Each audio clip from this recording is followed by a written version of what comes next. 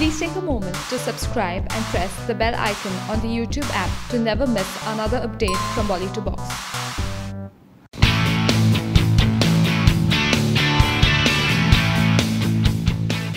Salman Khan has truly become an international star as his films, apart from domestic markets, are breaking all box office records in the international market. Tapping the huge potential of Salman Khan films in the overseas market, Tiger Zinda, the film which broke all the box office records in India, is all set to be released in Russia on 15 February 2018 with Russian voiceover.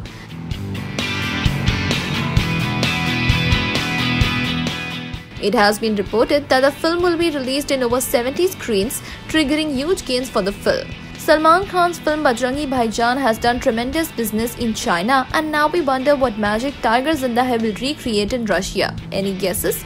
Do let us know.